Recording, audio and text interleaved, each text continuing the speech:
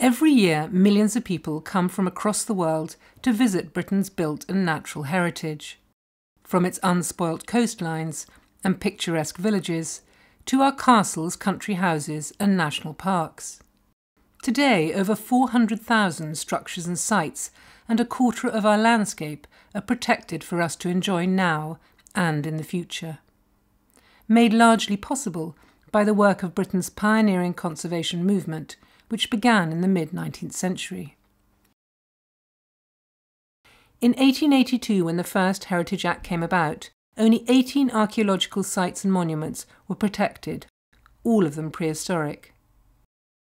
By 1931, around 1,500 sites and structures in England had been scheduled as campaigning and legislation gathered pace, and over 20,000 scheduled monuments are protected today.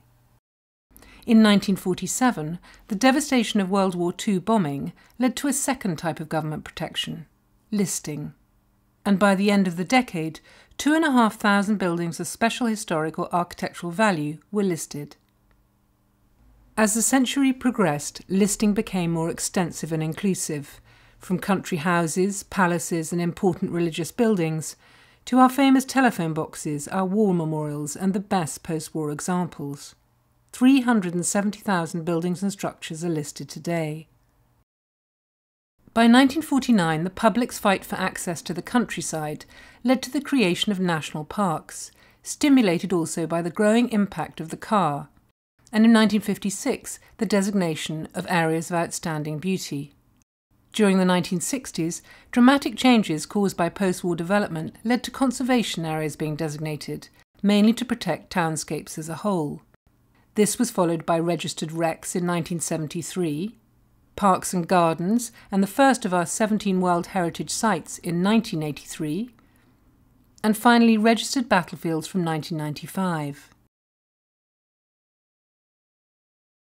If we now fly down to London to where England's greatest concentration of heritage assets lie, we can see its 156 scheduled monuments and nearly 19,000 listed buildings, mainly clustered at its heart. We can also see the distribution of just over 1,000 conservation areas, 150 registered parks and gardens, London's 4 World Heritage Sites, and its single registered battlefield.